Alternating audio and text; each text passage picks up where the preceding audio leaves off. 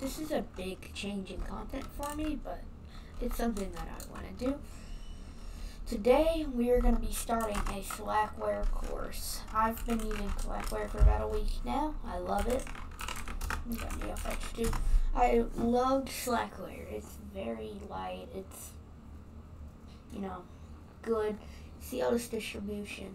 But you have to resolve dependencies yourself, which most people hate.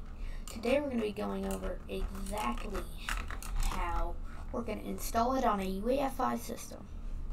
You ready? We are going to cd our root directory. I'm doing this for my computer. It's a virtual machine. You're going to want to get the ISO off of Slack's website. Shouldn't be too hard to find, and it'll be the install DVD. I'm going to run slack install.sh, and it'll launch a virtual machine for Slack install. We're going to launch with this huge kernel right here. Alright, here we go. I'm going to full screen this, and then right here, select the keyword key map 1 US, and then press 1 again. Now we're ready. Log in as root like this. I'm going to go CF disk.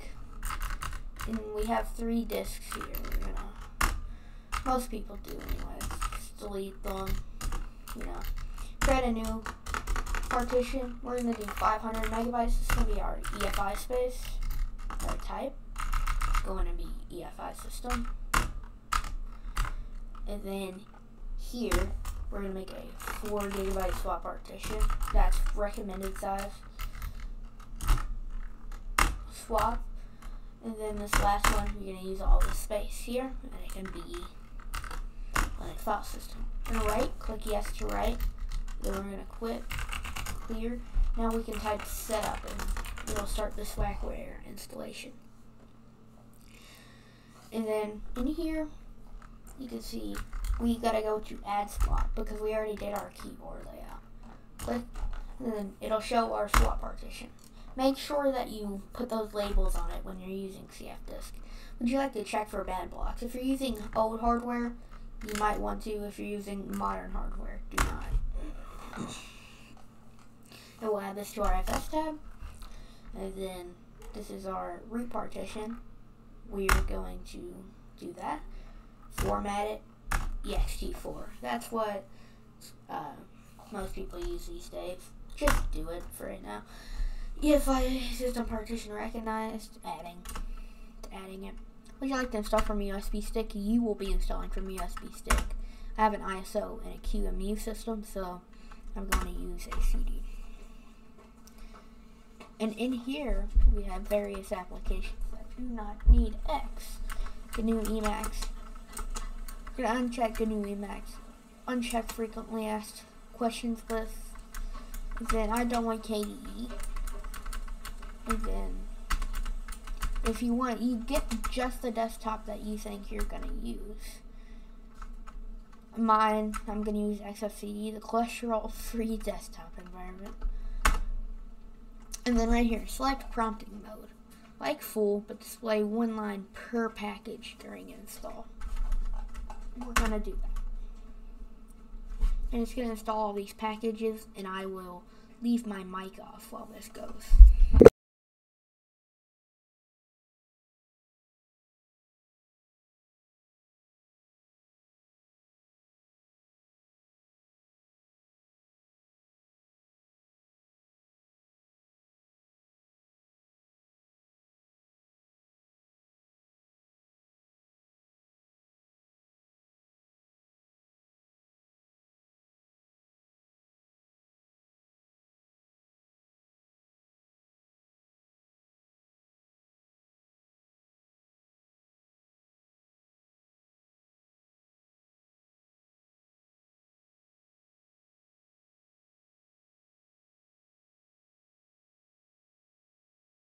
I just want to make sure that my mic works, so I am going to come back here. Yeah, we're good. But sometimes it doesn't. Click no to making a USB boot stick. click no to installing Lilo, and click no to installing eLilo. Okay, hold on. There we go. I had to move. Right here, you won't get this. I think it's just a virtual machine, but if you do, you more than likely have USB mouses. VMs have PS2 mouses. Enable GPM, yeah. Configuring the network, of course. The host name, Slackware Course. That's what I'm going to name this. The domain, example.com. Or if you have a real domain name, put it in there. Click no. Use network manager. Right here, these are things that you might want to start by default. I'm fine with what they got here. I'm just going to add, actually no, we don't need that server. See if SSH is here. I might want to SSH into it. Okay, let's do this. You want to try out some custom screen fonts. If you like custom screen fonts, I'm going to move the mic. Okay. If you like custom screen fonts, then click yes. If you don't, no. Set the hardware clock to UTC. US Eastern.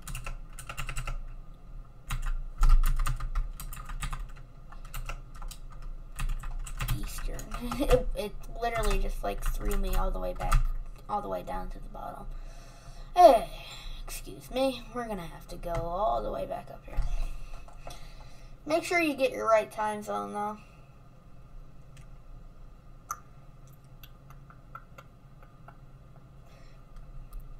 You want to make sure so it doesn't mess up. Vim, Elvis, MVI, whatever you want to use. Vim for me. Choose the desktop environment that you installed. XFCE is mine. No root password detected. Make it. It's 1 for the example in this tutorial. Make it an actual good password. Click cancel on the Slackware setup. Do not reboot. Don't reboot. Please don't. We're gonna shroot into our /MNT and we want our shell to be bash. We're shrooted. You may not know, but look, we're in a shroot. We're gonna install. Our target is going to equal x86 64 EFI. Our boot loader ID is going to equal grub, and our EFI directory is going to be equal to /boot EFI. Do not type just /dev/sda. You need to type it exactly how it is put here. Install it. It'll install just fine. Now we're gonna mkdir /p, make them precursively, /boot EFI, capital EFI, boot. Like that. You want to make that directory. Once you make it, you want to copy the /boot EFI grub x64 to boot EFI, capital EFI, boot, and then name it boot x64.efi, like this. After you do that, do those steps, grub should be completely set up and you can boot into the system. I am now going to exit the shroot and reboot, just to make sure that all the processes are sent. Okay, everything's been unmounted. I'm going to run slackcourse.sh and it should boot me into an actual Slackware install. Here we are. Should take a minute. If it doesn't let us do it, then we mess something up. See, that means we messed something up. It happens. Go to the slackinstall.sh again. Load back into the ISO. Okay. The first time I installed Slackware, it didn't work well either. So what we're going to do is we're going gonna set our key map again, log in as root, and then we're gonna mount /dev/sda1 to /boot /efi, boot EFI. So oh, I forgot to put /mnt boot EFI. Does not exist, so we're gonna mk the dir /pmnt boot EFI. It's made. Now we're gonna mount /dev/sda1 to /mnt boot EFI. Then we're gonna swap on /dev/sda2, and we're gonna mount /dev/sda3 to /mnt. Clear. Now we can reshroot back into MNT with /bin bash. And I think I forgot to source our profile, /ac profile.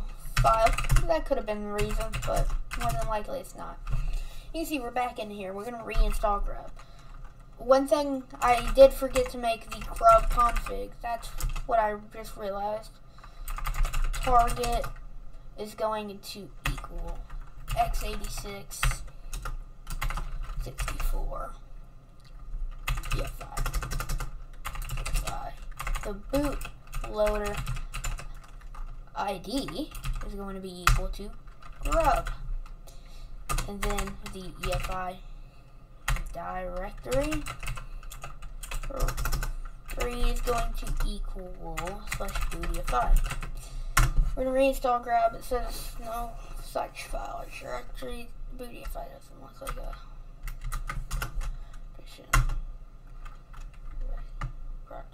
still open. We're gonna go ahead and grub mkconfig -o boot grub.cfg.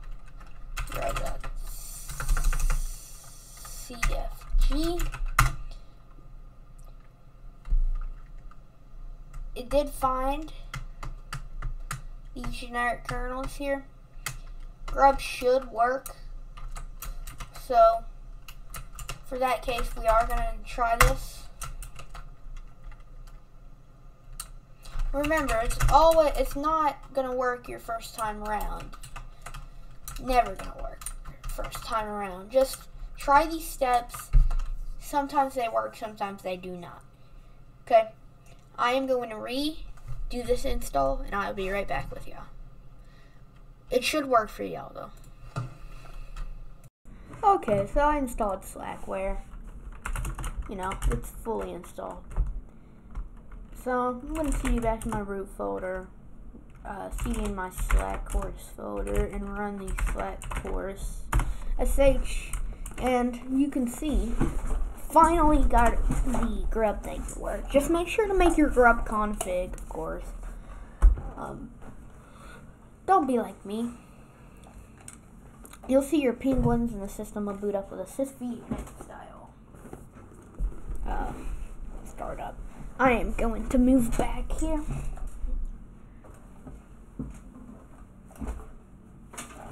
Hold on, I'm moving. Okay. We're going to log in as root with the password we set. We're going to clear the screen. And then we're going to start X. It'll launch the window manager DE that you set for your start X. Here. Set mine here. Web browser. Open the web browser in one. We're going to open this terminal emulator in the other. Okay. In here we have a few things to do. We gotta go to slackbuilds.org.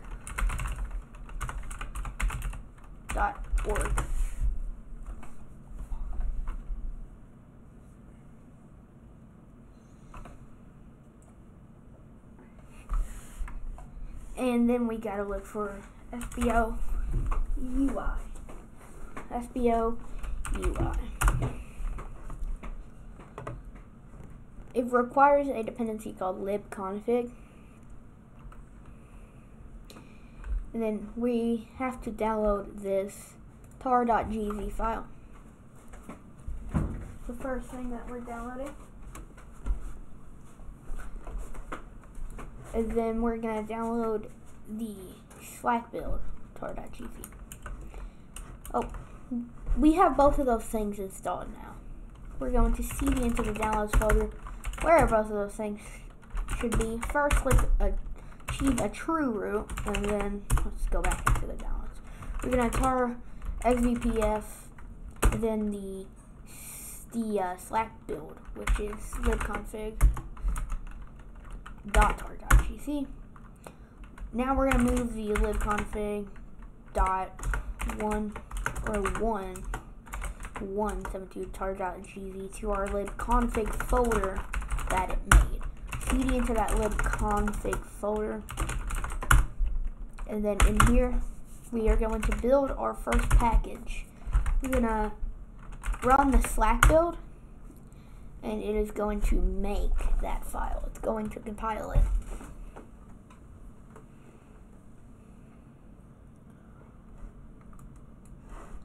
Fair enough. It's just going to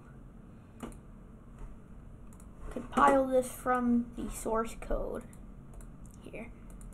And of course you got pulse volume here, pulse audio, and notifications. This is a DE, a full functioning DE. And in here we need to cd to our temp folder, and in here it will be a tgz file. We want to install pkg/temp and then the libconfig. Make sure you put the temp in there. Now it has been installed.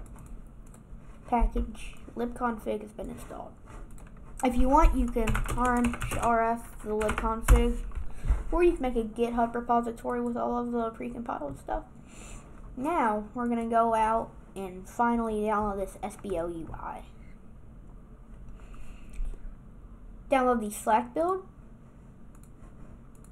Download the tar.gz for the source. Now we got both of those. We're going to cd into our downloads, so it'd be root downloads.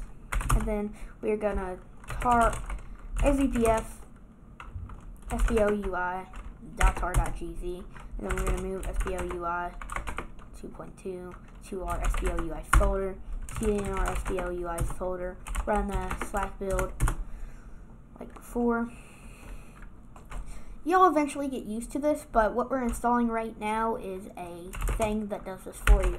We're going to cd into our temp. We're going to install pkg/temp sboui, and that program's installed. Now we're going to finally get the last thing that we need, and it's not on Slack builds. This is a pre-compiled binary, which is easy to install. So we're going to sbopkg, look up sbopkg right here, package.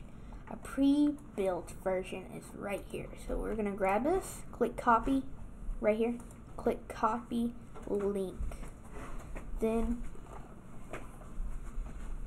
then in here we want to go and we want to wget and then this tar.gz, and then we're going to install the package in our temp, then sbopkg, and then that's installed. We're in sbopkg.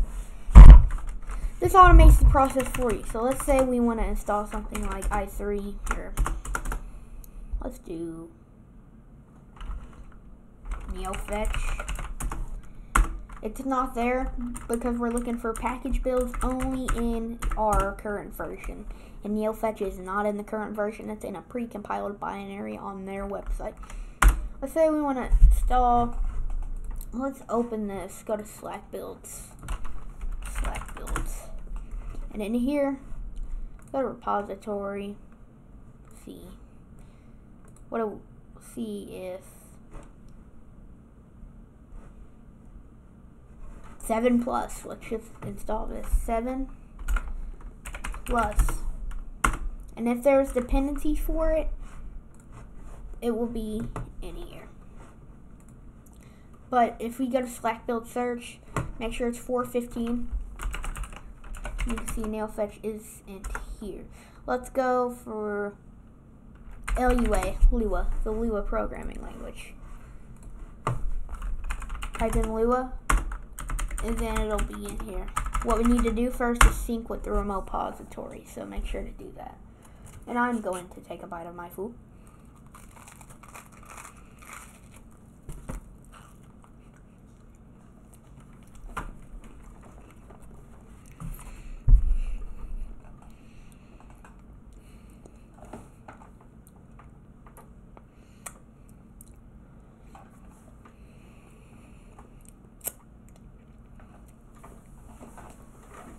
Okay, now the sync has been complete. Like I said, it needs to sync with that. Now we're going to go out. I didn't know this video would turn into a mukbang, but I'm eating. So we're gonna look for the Lua programming language, and boom, now we got the Lua programming language. Go down to process, download, build, and install. Click start, and it'll build it. And I'm gonna take another bite because I like food.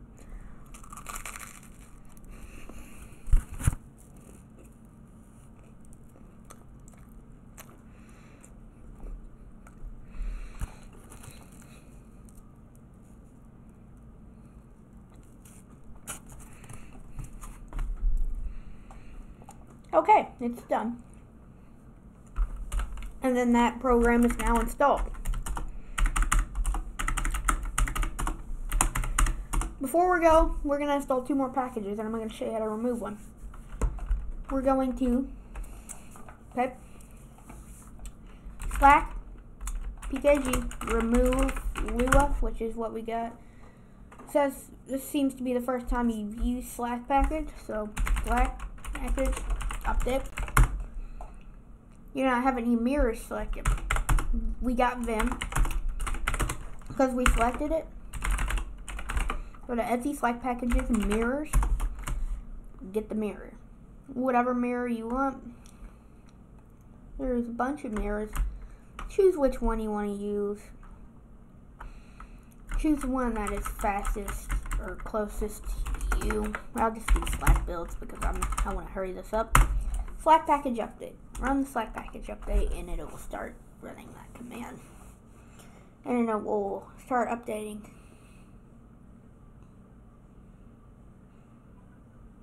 It says it's unable to get the GPG key, so let's rerun this command. Do you want to import the GPG key from this source? Click yes when it pops up, or just type capital letters yes if you get this error. Yes. Like this, and it'll just, you know, do a few things.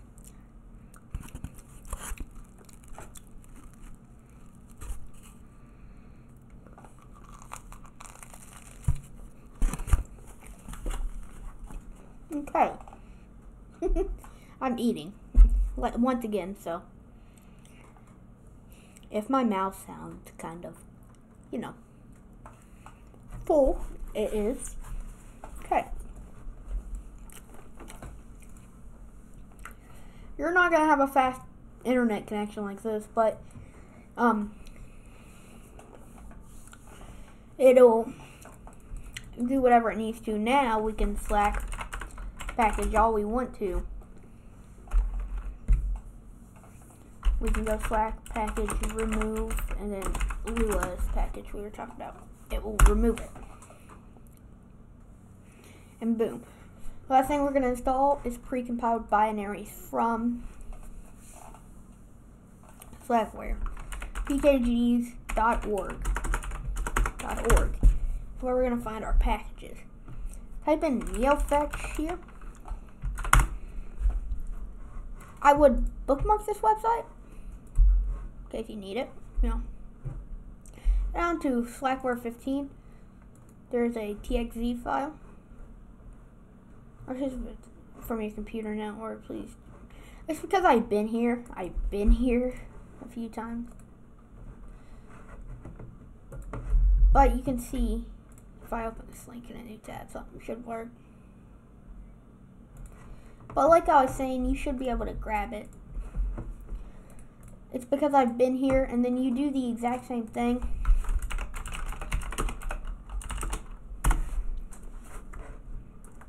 It's because you do the exact same thing, you know. And if you want to go to packages.slackonly.com, you can see there is a neofetch file here too. We can copy this link. Never mind, we can't. Let's look somewhere else. Neofetch TXT. You will be able to get it off that website though. But you will be able to get it off Slackware packages. But Slackware mirrors, we should be able to grab one here. Download file. Some 13 mirrors. Let's just get it from this Indiana mirror. No, it won't let us. Really, you just go into your temp folder and install a package, and then the directory to that package, of course. But just make sure that you do it properly, or else it won't work. But with that, I would like to conclude this video. I hope you guys did enjoy the first part of our Slack course. It was pretty fun, in my opinion. I will see you guys next time.